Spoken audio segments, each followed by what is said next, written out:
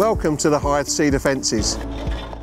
This is a major refurbishment of the defences in the area. These protect the local communities, businesses, key infrastructure and farmland throughout Romney Marsh. The two storms that we saw at the beginning of the year, Storm Dennis and Storm Cara, show just how important defences such as this are to the nation. Projects like this are only delivered through great teamwork. I'd like to thank the team at the Environment Agency, our partners, the MOD, Van Ord, our contractors, Hythe Town Council, Historic England, Natural England, the local community and the local fishermen that have all pulled together and focused on helping us deliver this project successfully. Thank you all very much.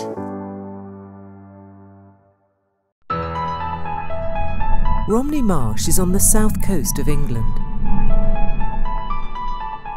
Much of it lies below the present-day high tide sea level. Last year, at nearby Lydd, the seawall was almost overtopped. Waves were coming over and starting to wash away. And that could have been quite devastating because once the defences have gone, the sea will come in at the high tide and start to permanently flood the land.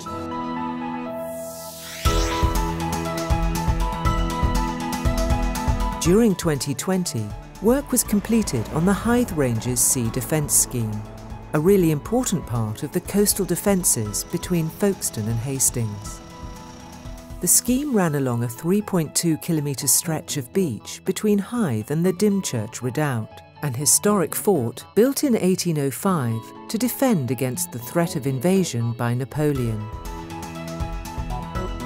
The adjacent land is owned by the Ministry of Defence and is an important mission-critical operational firing range.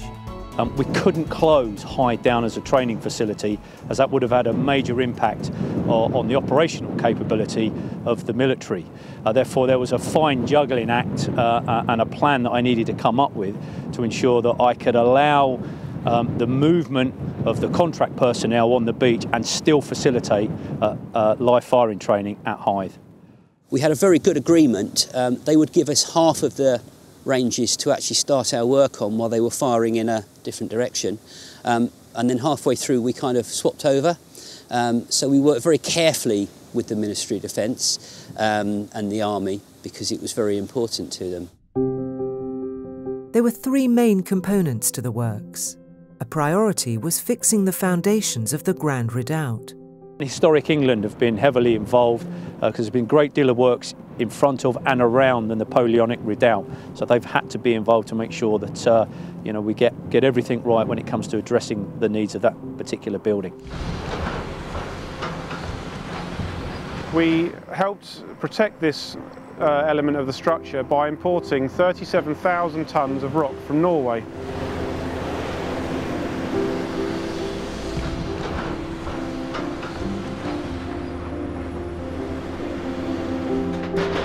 We've put the new rock revetment in front, which will protect it.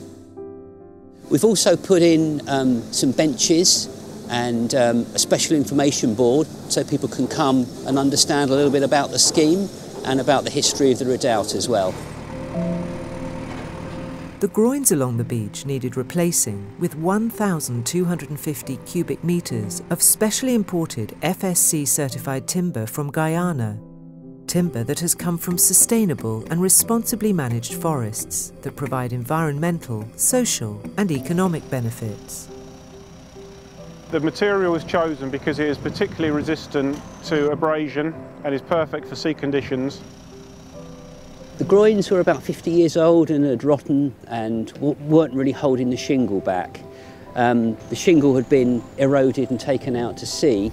And during the winter storms, the whole area was at risk from flooding as well. With new groynes in place, the shingle on the beach could be replaced. Using the dredger Vox Amalia, over 300,000 cubic metres of shingle was pumped to shore. The shingle was then loaded into dump trucks and then spread along the beach and placed into the groyne bays. During 2020, the world was rocked by the global COVID pandemic.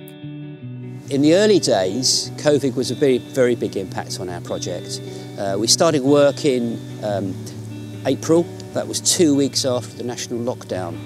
We had to very quickly adapt to a new way of working in line with the construction industry guidelines. We increased the number of porta cabins on the site. We also introduced a full-time cleaner to ensure that the welfare was kept clean and tidy at all times.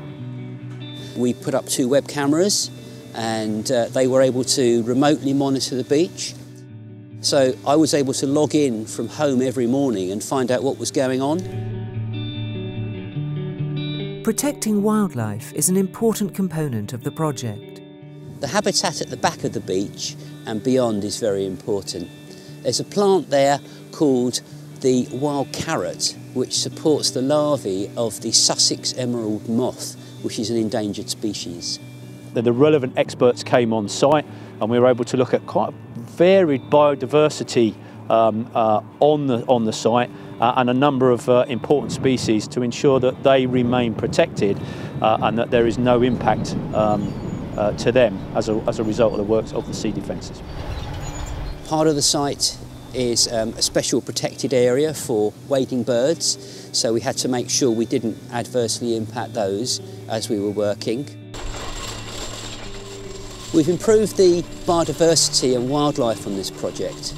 The granite is particularly hard and sterile, so we've improved that by carving rock pools.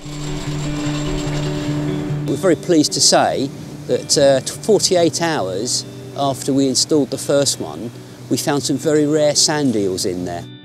And it's the first time that's been seen in this country.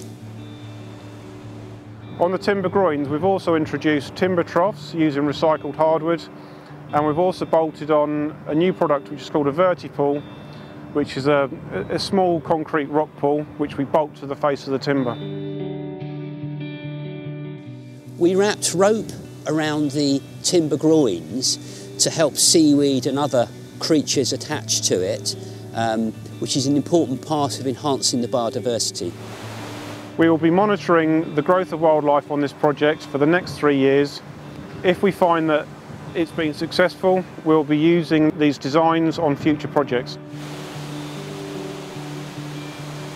Another aspect of tackling the challenge of climate change is reducing carbon emissions. A key target for the Environment Agency when creating these schemes is to make sure that we reduce our carbon impact, and we're aiming to be a net zero carbon organisation by 2030. We've introduced cement-free concrete. By doing this, we've managed to save 50 tonnes of carbon. The other way we've managed to save carbon on this project is by reducing the quantity of rock from 50,000 tonnes of rock down to 37,000 tonnes of rock. The effect of this has reduced our carbon footprint by approximately another 2,000 tonnes of carbon. Preparations are now being made on the next phase of sea defence work. We're starting on a major project at Lydd, very similar to this one. Straight after that, we'll be moving on to an intertidal project near Rye, rebuilding the tidal walls on the River Rother. That'll help us to secure, in flood damages avoided, 14,500 people, a nuclear power station, key critical national infrastructure, hundreds of hectares of prime farmland and over 700 businesses.